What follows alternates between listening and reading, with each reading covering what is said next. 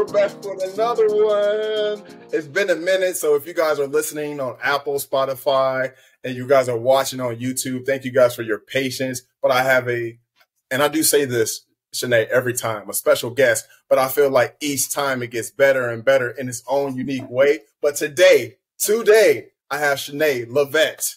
Yeah, Lavette. Yes. Erkerd, right? Not only is she a wife, she is also a lyricist, spoken word artist, an author. Yes. Am I missing something? Oh, yes. You're the recruiter cousin.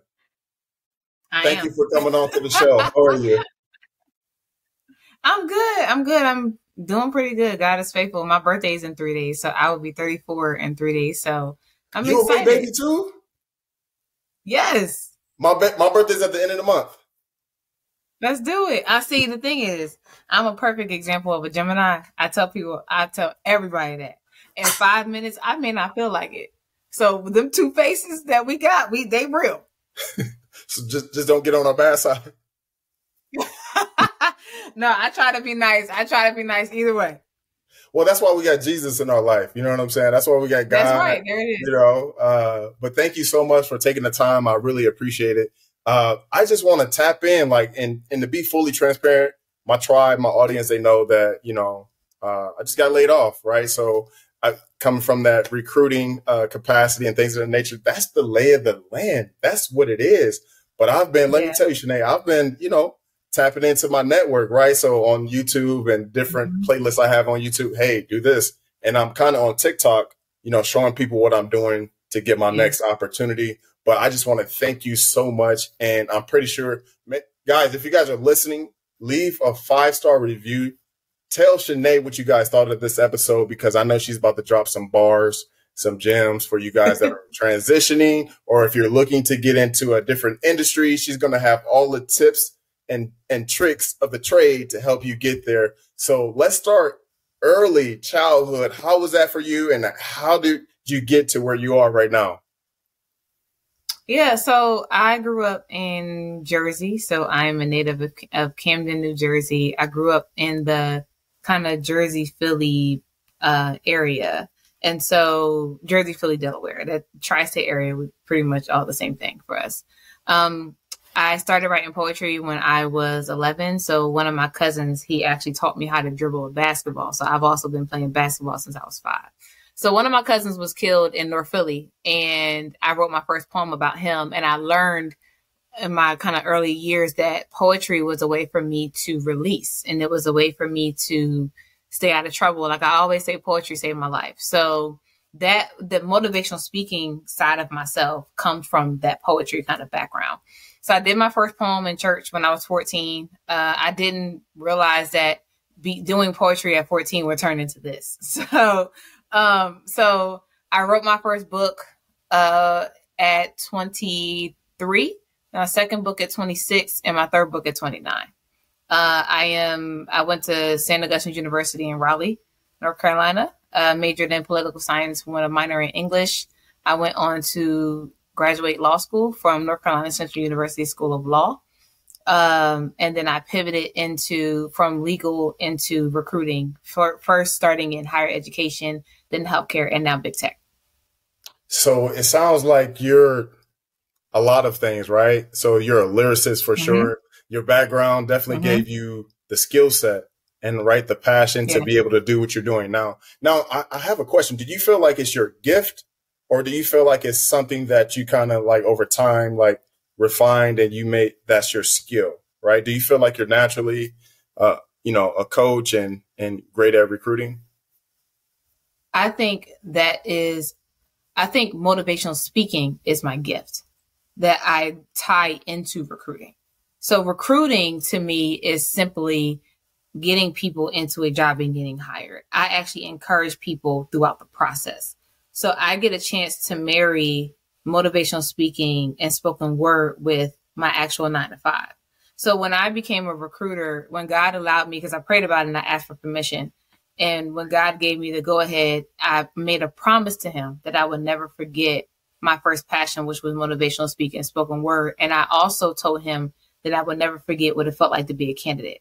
So I made my promise that if he allowed me to go into this field, that I would do it for his glory and his glory alone. That meant that whatever hard decisions that I had to make throughout this journey, as long as God is with me, then, and I'm doing it for him, then I'm okay.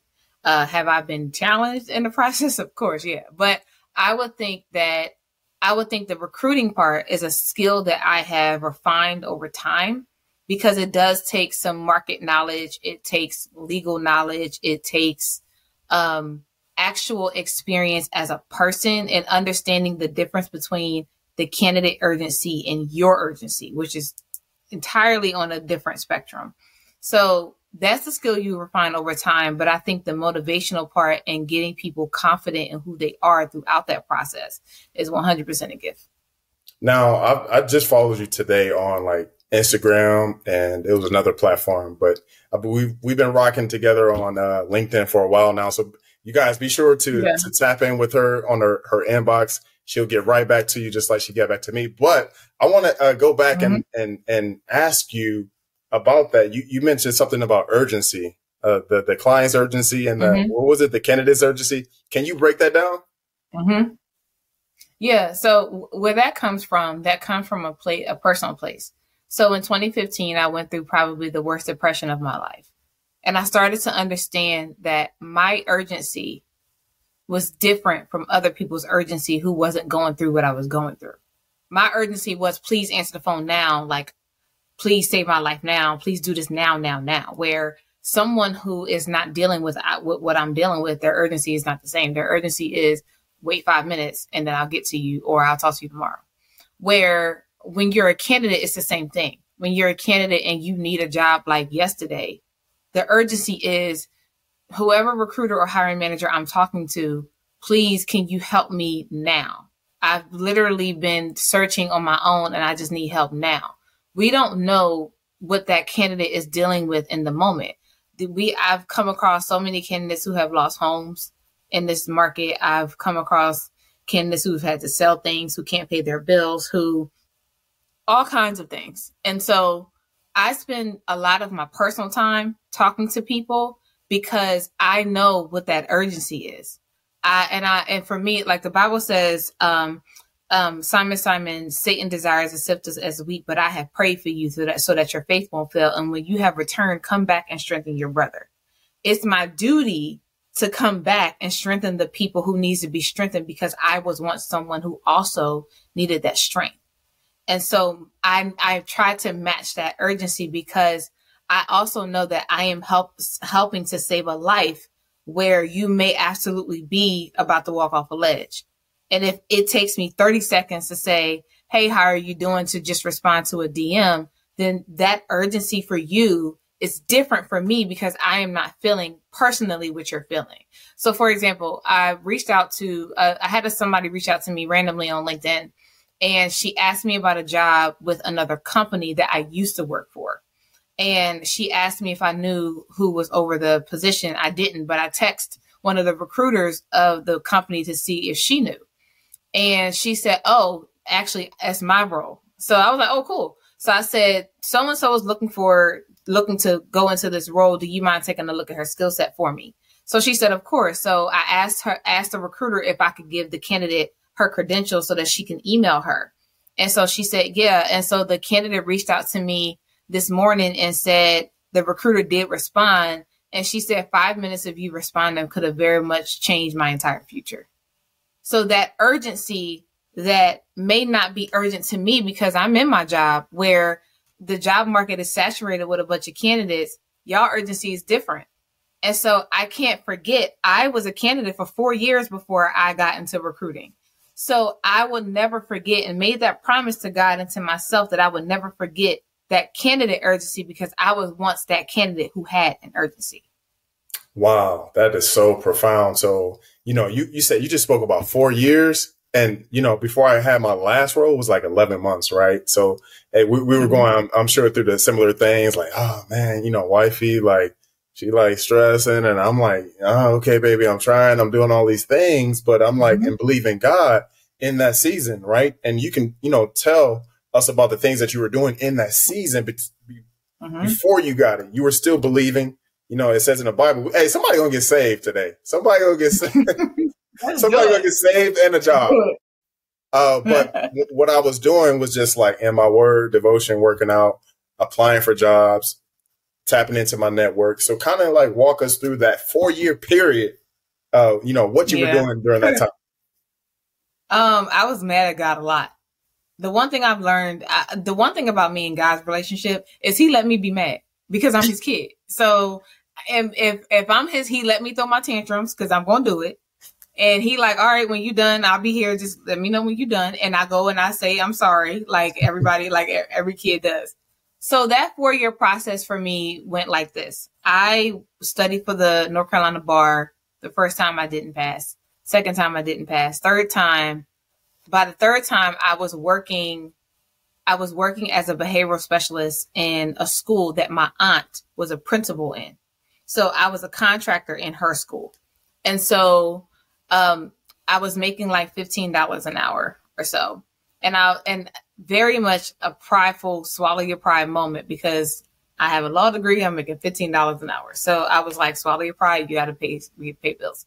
So it went from me actually working that $15 an hour job and studying for the bar at the same time with a tutor and actually being on the schedule. That third time I took the bar was the highest that I had scored, but I still didn't pass. So I got to a point where I was still in that contract role. The thing about the contract role was the student that I was assigned to, if they didn't come to school, I didn't have to work that day, which meant my paycheck was contingent upon that kid being in school. The unique thing about that was in that situation, my aunt was the principal of a mental health type of school system.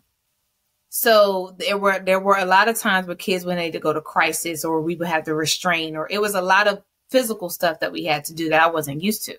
So if a kid was absent for whatever reason and I wasn't assigned to the kid, she would just either try to find something for me to do or I just couldn't work that day. So it went from that to I was there for 1.5 years to now I'm about to move back to North Carolina.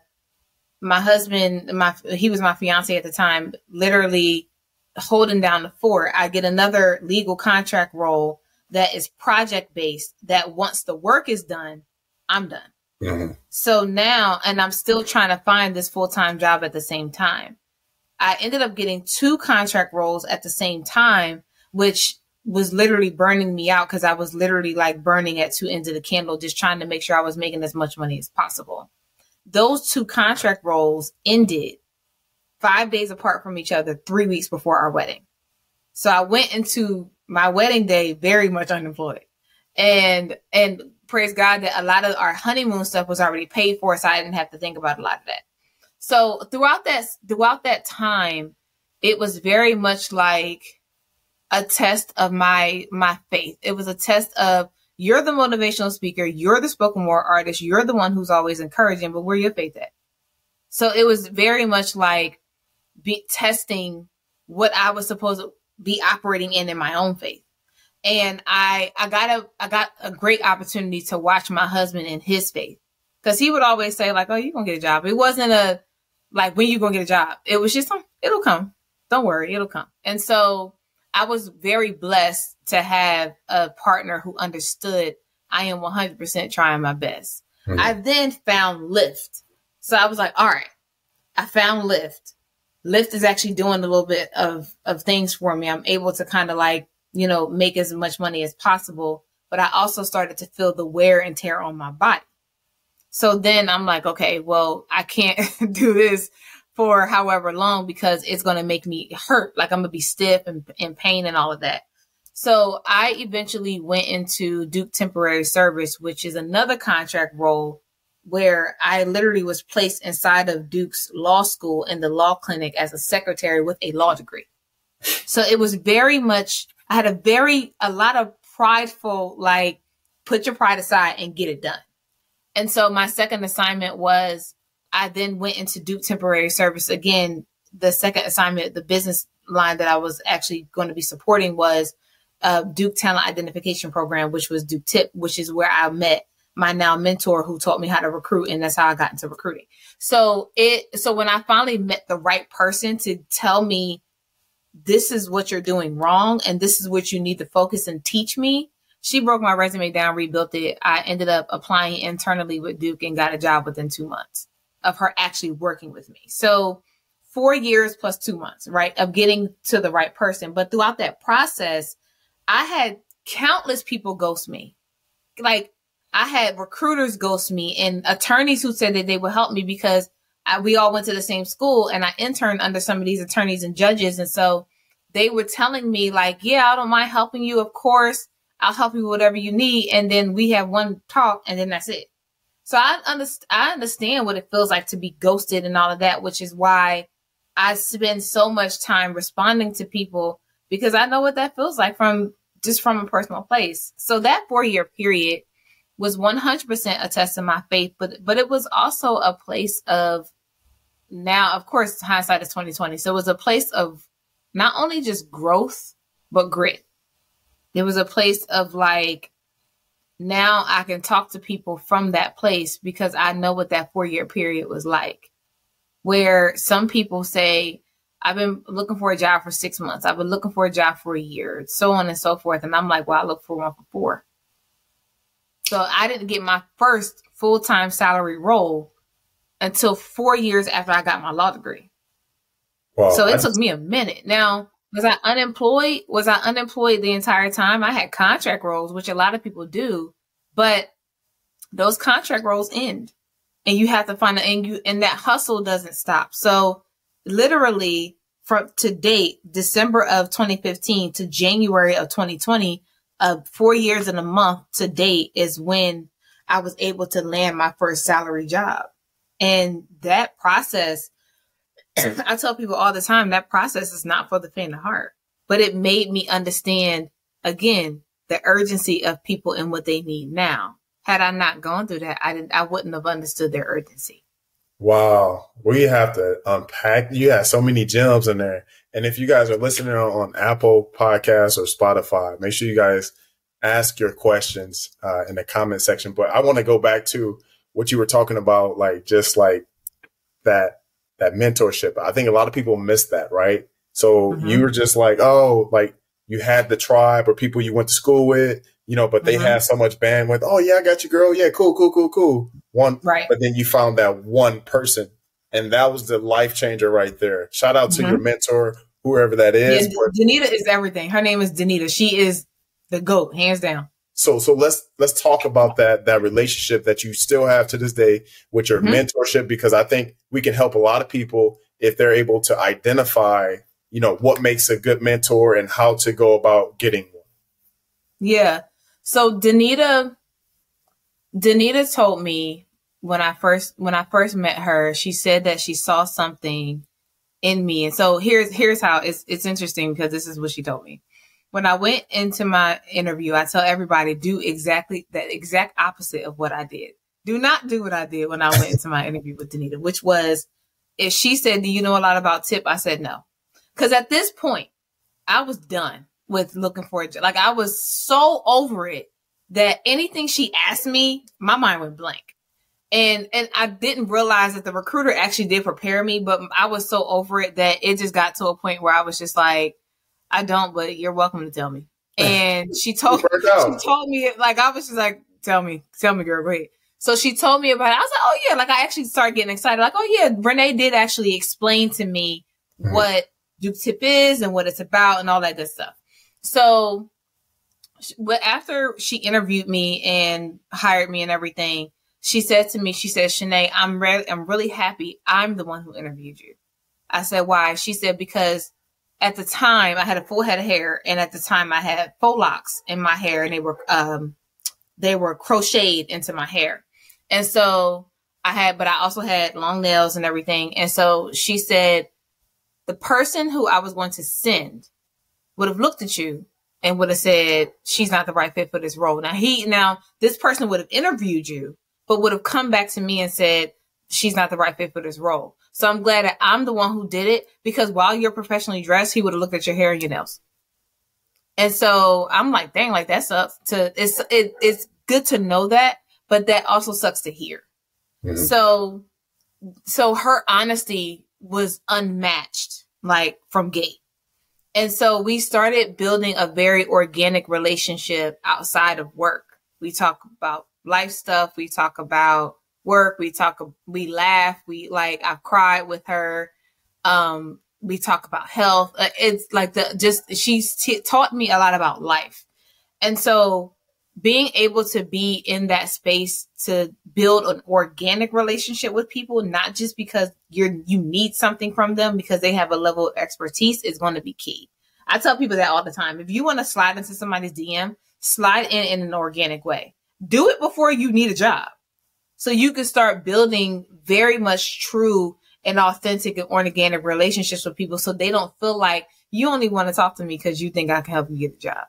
Mm-hmm. Now, for me, I don't take it personal. If you've never talked to me and you need a job, please feel free to contact me because I understand you need a job. So I don't take it personal. But for others, they may feel like you only want to talk to me because you need something from me. And so I want people to learn how to build organic relationships, especially over the computer and in this climate that we're in now. So the importance of mentorship for me has been organic authenticity, honesty, and being able to legit share life with that person. And it doesn't necessarily mean it's going to be work all the time. Man, I love that so much. So let's just pause right there. I'm revamping my resume right now, right? So when I first got my last role, I was just starting my locks, right? And I was like telling wifey, because, we were around the same age, and I was like, hey, you got to be polished. You got to do this and what is perceived as professional, right? You're like clean shaven and stuff like that. I was like, babe, listen, whatever role that God has for me, I'm going to have this. I had a beard and stuff like that. This is how I'm rocking. Yep. And if they can't see what God has gifted me with, my passion, my skill set and things of that nature, I don't want it. I don't want that. That's right. I don't want it. It's not meant for me. So, to speak it, because my uncle, he's been in IT for 40 years, right? And he knows this stuff. But, me coming from the creative space, right? And it's like, we had conversations about possible IT because he has relationships. And I'm like, and he made that comment. He was like, cause he's older. He's like, nephew, you know what I'm saying? So I'm going to give you some advice. And I'm like, okay, cool. But I received everything he was saying because I understood, and we could talk about that, like different industries, right? Creative is more free and liberal and stuff like that. Tech is more, professional, and especially fintech and finance. I get that. But I'm like, I'm still on that stance. I'm still on that stance. It's like, they could be paying me whatever, but if I can't be me, then I do not want it. I'm not walking on eggshells. You know what I'm saying? I'll play ball, but I'm going to be my authentic self. So let's talk about that. Is that still a real thing in your industry, or what you're saying in all across the industries, or what? Absolutely. Absolutely. So when I interviewed for my current job, I kind of tested what I thought, how you should walk into an interview. So now, don't get me wrong. My hair was still natural. So just picture me with a full head of hair. So natural hair, curly and everything. I still had a suit jacket on. I had on a dress, and I actually dressed as if I was going to an interview. That for me, the traditional dress to me is standard for me. But when I spoke, I talk how I talk. I don't use big words in my regular English vernacular. I don't talk like that. So I spoke how I spoke. I spoke urban. I threw some professionalism in there, but I'm also animated. So when I'm talking, I like to talk. I like to have fun with it, right? So when I was doing my examples and explaining certain things, I was doing this in my chair and I was moving and I was entertaining, where it took away the nerves, because I technically wasn't really nervous. I was more anxious to see how the interviews are going to go. So it was more of, Chenae, be your actual self and be excited and see what comes from that. And for once I was done my interviews, you couldn't tell me I didn't have my job. So when I went into offer, I already knew I was going to get an offer because I comfortably did not rehearse being someone else. I just went in there as me. And so whatever that looked like. So there were times where did I stumble over questions? Yeah.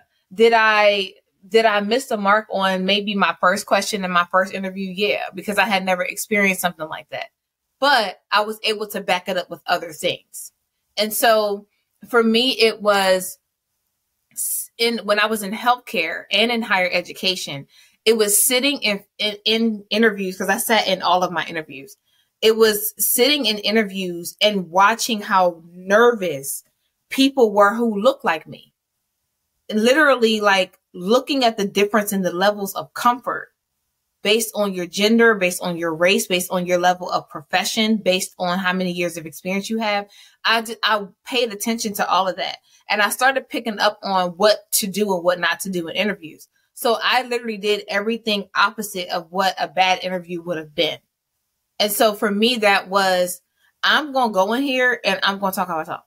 So if you want me, then you want me as me and not as what you think I'm about to show up as. Because for me, if I am showing up with a mask on in my interview, that means I have to do that day one. That means I have to do that all day long. And I spend most of my time at work.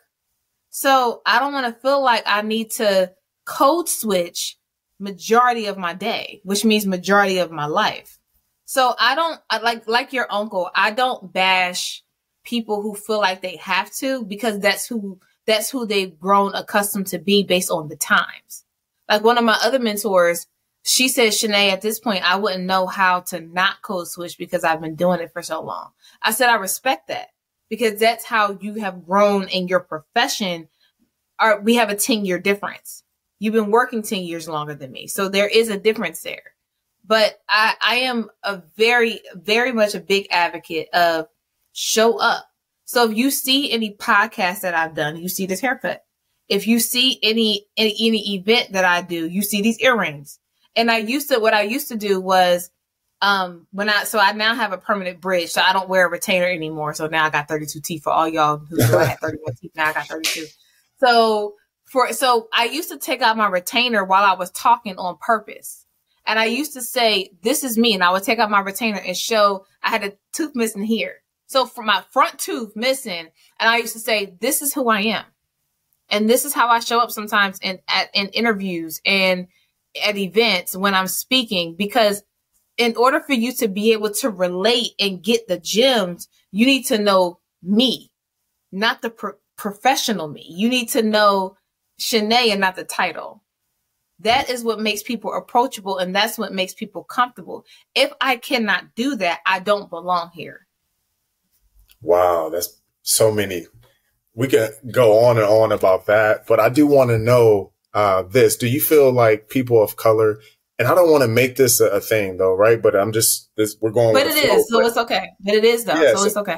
Do you think because, people of color, specifically Black people, make everything cool?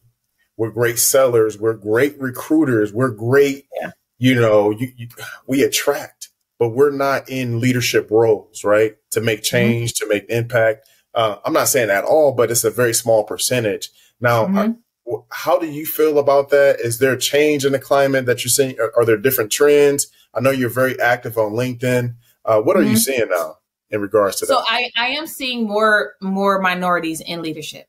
One of the recent testimonies that I shared of the young lady who got the $260,000 base salary with the $65,000 sign-on bonus and $60,000 in RSU. She's Black, and it was in a director role.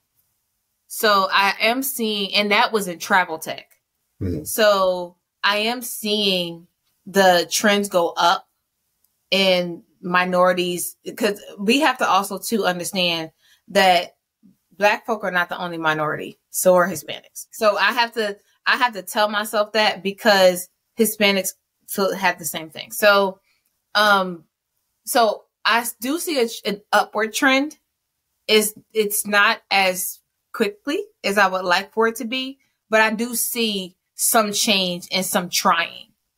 But I also do see that we as a community don't have the experience that certain companies look for. And that could be for various reasons that I'm not going to go into, but certain levels of experience I've learned it doesn't fit our community.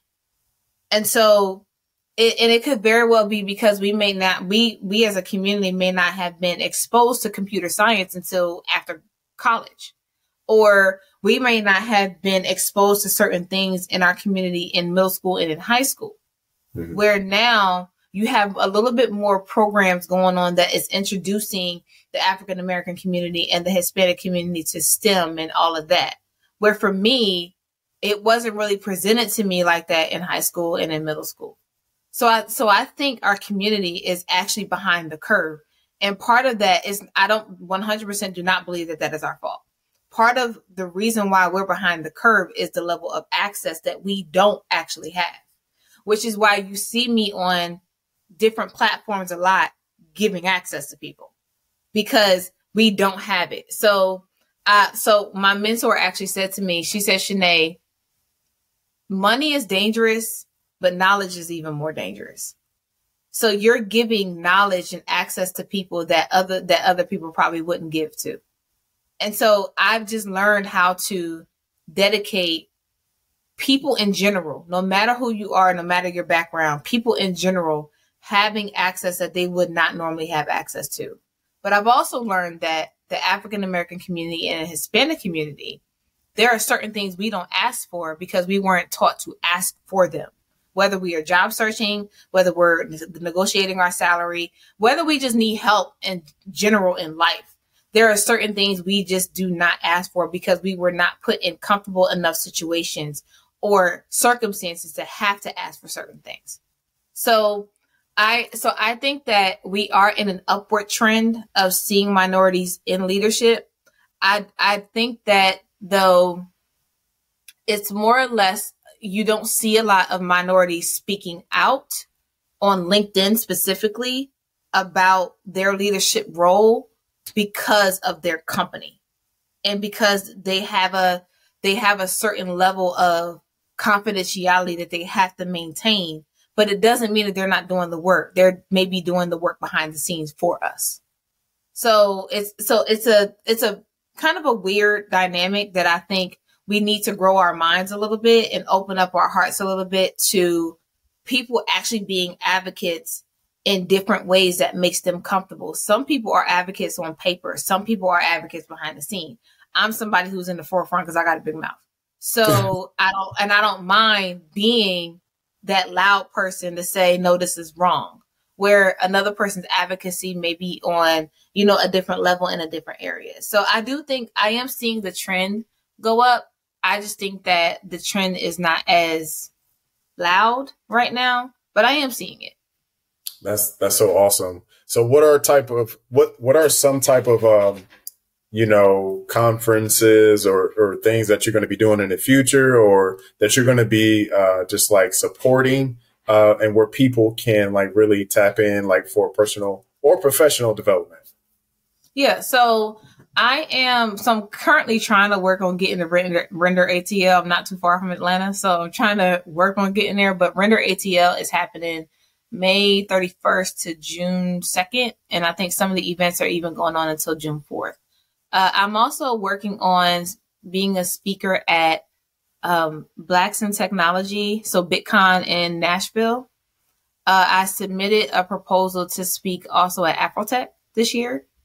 And then next year, I'm going to be partnering with one of my colleagues. He does his own like tech conferences in Miami next April. So he already put me on his calendar for April. I can't remember the name of it. But if y'all follow me, I'll definitely get y'all some information. But those are just some quick events. I'm also having an event in Charlotte on July 29th. It's called Be in the Room. And the goal of that is to put candidates in the room with recruiters, resume writers, and hiring managers to give them gems and to hopefully get some screenings done from you meeting a recruiter and hopefully meeting a hiring manager to find a role, and even getting your resume revamped from an actual resume writer who has receipts on how great their services are.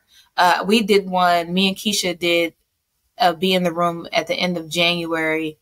And so far, 4 people told us they got jobs. since Nice. our event. So the hope is that we are going to do it again on July 29th in Charlotte. And the hope is that we can get more people and just in front or in the room, in the same room as people who have the decision-making power. Love that so much. Recruiter Cousin, where can people find you on all social media platforms? Yeah, so you can hashtag Recruiter Cousin on LinkedIn, and you can literally find every post that's under Recruiter Cousin and hit my picture. My name is spelled Chenae Erkerd. If you type in, I'm literally the only person in the world that's name is spelled that way, but first and last name together. So Chenae Erkerd. You can type that in LinkedIn. And then with Instagram, it's at Recruiter Cousin, simple. And then with TikTok, it's at Recruiter Cousin. With YouTube, it's at Recruiter Cousin Consulting. So just add the consulting on the end of the YouTube. I post a lot of tips and tricks and gems and testimonies to help people just in their job search. And I'm sure we're going to have a part 2. I'm just claiming it right now because you got so many bars and I want to respect your time. But I always ask everybody that comes on if you can give, your younger self or somebody coming up one piece of advice or one word to describe, what they're going through and how they could come out of that. What would it be? So I would normally say you're stronger than you think you are, which everybody says. And I would normally say everything will be okay, which it's what people also say too. What I would probably say is something that my mentor says to me quite a bit is you're going through this now, but in 2 to 3 years, you're going to look back and say, she was right. It did prepare me for this. Mm-hmm. So just know that where you are now is preparing you to be where you need to be. Hey, are we taking the offering or tithes for today's show? Hey, look, you're going to get saved. You're going to get a job. You know what I'm saying? Hey, you're going to be good. So listen, the scripture I live by every day, I have 2, Romans 8:31, if God is for you, who could be against you? And Philippians 4:6-7, be anxious for nothing. When I say that to myself, to this day, I still get emotional because it is a matter of genuinely understanding how, be anxious for nothing, but in everything through prayer and supplication with thanksgiving. Let your requests be made known to God and the peace of God. To hear that and to really sit in that and to feel the peace of God, even when I say the scripture, that surpasses all understanding, right? Not just limited, but every bit of understanding that we don't have, his peace already surpasses that will guard your hearts and minds through Christ Jesus. So it's that alone for me, those 2 scriptures is what gets me through every single day. And I've actually been going through a little bit of life and haters over the last few months. And I was working out the other day and I randomly heard God say, when enemies encamp against you. And I was like, I forgot all about that scripture. So I looked it up and I was just like, when enemies encamp around me, even then will I be confident. And I just sat in that and I was just like, oh my gosh. So it's genuinely the idea, because I can hear the audible voice of God. So whenever I hear something random, I always say, oh, that's God. So literally it's the idea that in every situation I'm protected and so are you. So it's to know and to learn that although you may not feel God in the moment, he has not left you. He will never leave you nor forsake you. He has not left you. It's believing that. And really genuinely putting that and burying that inside of your spirit and never letting that go. I have clinched onto God for dear life many times. And so I am a firm believer and a testament to the fact that literally the only time you fail is when you give up. Listen, if you guys are listening on Apple, Spotify, make sure you guys, pay your tithes and offering. I'm going to be sure to leave Chenae's information in the description. If you guys are watching on YouTube, I'm going to do the same thing. Make sure you guys pay your tithes because you guys just got saved. You just I'm going to leave y'all with a poem. I hope I remember. And you just got a job. Go ahead. Come on. Yeah, Let's I'm get gonna it. leave y'all with a poem. I hope I remember this poem because if I don't say it enough, sometimes I forget it. It's called Mary. It goes, I was born into a world of love, filled with possibilities and situations that was birthed from a new creation. Raised by an uncle, a cousin, a dad who knew the meaning of wisdom or repetition because superstition to him did not equal precision. He raised me to be a woman with power and respect, and yet I always went for gold. He told me he was raising me to be gifted and not sold, so I watched his consistency, his ability to have faith in me, and I became a king's wife. This life that was given to me was not necessarily in my plans, but God told me early on that I didn't have to understand. You are the Esther of this generation with a heart of gold. Even though you may risk your life, stand up and be bold. Yes, I am Esther, the woman who put on her crown and listened, who followed wisdom rather than superstition, a woman who may feel forgotten, but who was willing to wait because I am a believer, who wants love and strength. I am Rachel's sister, Leah, who knows that there is something better, even though I may feel overlooked and out of my youth. I am living proof that God will treat me like Ruth, obedient, sacred, heartfelt, and loved, who will push past the trend and stand out like the woman with the issue of blood. I am loved, the Sarah of this generation, doubtful at times, but birthed in a new creation. I am Hagar, who was abandoned by people when I was willing to try. When they left me in the desert, God saw me and heard my cry. My whys turned into answers of yeses and amens, and men all of a sudden wanted to follow my trend. I am the new creation, battling the no's and you can'ts of this generation, a beautiful creation, made of metal and concrete, stable and able from my head to my feet. I retreat the things of Jezebel and Potiphar's wife. Stepping into my Anna, I am the Mary of this life. I am Mary, not worthy of his presence. Unlike people, he didn't treat me like a peasant, rather pleasant to me. I must agree. I was chosen to birth a king, liberty, placed me in a position out of superstition, and places so hollow, so easy for me to break down doors, break out of chains because I had some Naomi's to follow. I was not left behind. I did not look back into my past life. I wanted more, better, opposite of Lot's wife. Faith like Mary Magdalene, never mind the chatter, because how I used to live, where I used to go, how I used to be, no longer matters. I am better than I ever was before. I tell you the truth. You want me to be what you say, but I exemplify Ruth. My youth is not in vain, nor is my boundary, because behind enemy lines is where God found me. The name of this podcast or this episode is going to be Tithes and Offering, #recruiter cousin. Let's go.